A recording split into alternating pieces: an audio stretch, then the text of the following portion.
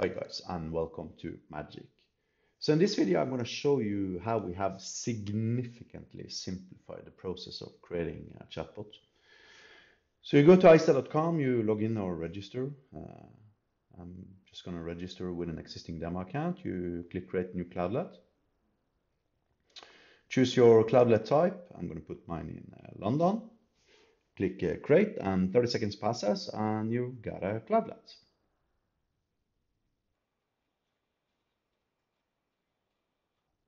So now my Cloudlet is successfully created. You click the URL and you click Proceed to Cloudlet. If you got pop-up blockers, you might have to disable them, or you can click Navigate to your Cloudlet here instead. So now I'm inside of my Cloudlet, and here's the little new button. It's a tiny little button that says Chatbot Wizard, and that's really it. However, this button reduces the complexity of creating a custom ChatGPT chatbot for your website by like a lot. Click the button, and then you configure your OpenAPI account. I'm just going to create a new key here. Then you paste in your OpenAI API key, click Save. Then you create a new reCAPTCHA account with Google. And I'm just gonna go in here and choose my existing secret.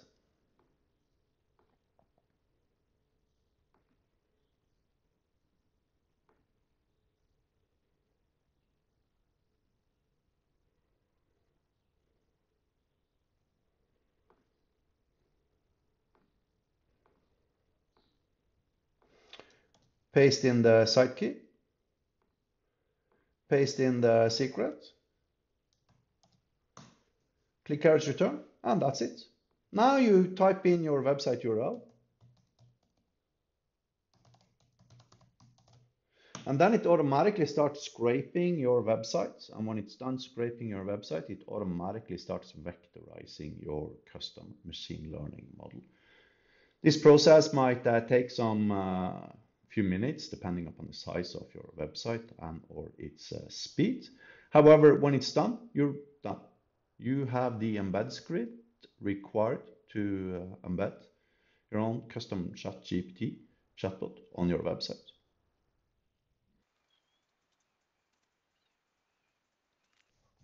So now it's done scraping my website, and now it starts vectorizing my custom machine learning model. This too takes some few minutes. When it's done, I have everything I need.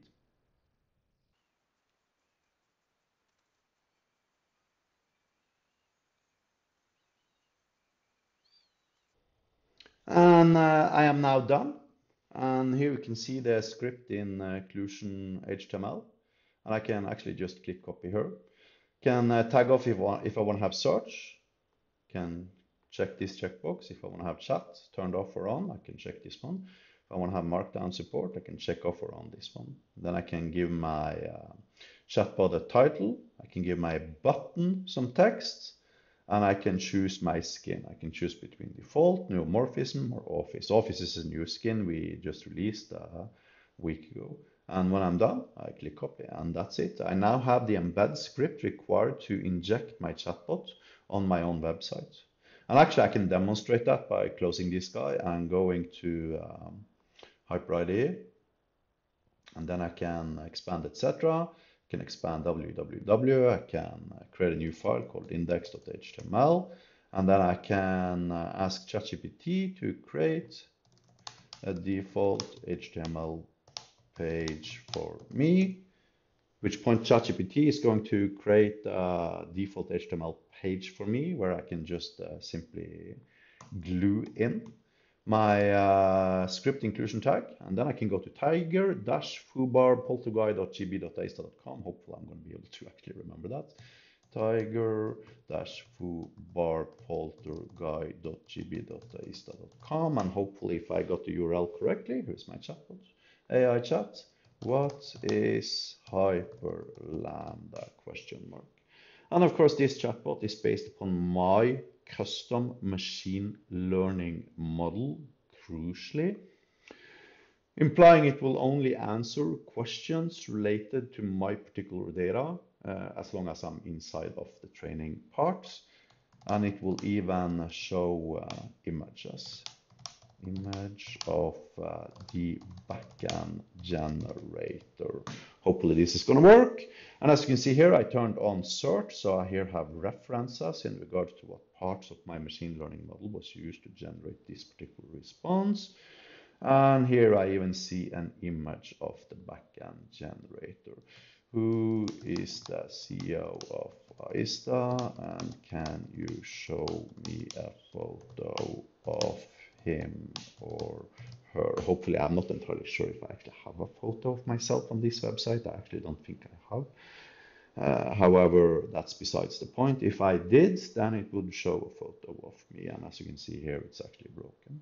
So anyways, that was it for today's video. Thank you for watching. Have a nice day.